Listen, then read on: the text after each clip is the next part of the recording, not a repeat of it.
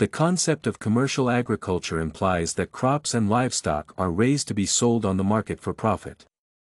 Since commercial agriculture aims to produce goods such as meat or grains that could be sold, the farmers put a lot of effort into maximizing productivity. This includes the application of fertilizers and pesticides, modern technologies, machinery, and irrigation methods. Commercial agriculture mainly produces crops and cattle that are in high demand because this means that they could be exported abroad. Subsistence agriculture means that farmers grow crops and livestock, not for export or massive sales, but to meet their families' needs. Therefore, subsistence agriculture takes place in smallholdings, not in the large-scale fields and pastures. In subsistence agriculture, crops are raised, not for sale. It releases farmers from the necessity to use the chemical industry's latest development to increase the output of a farm. Another difference between subsistence and commercial agriculture is that the latter requires considerable capital investments, while the former needs high labor.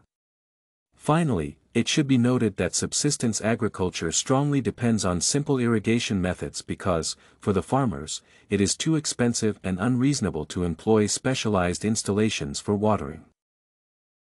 Commercial agriculture affects the physical geography where it takes place.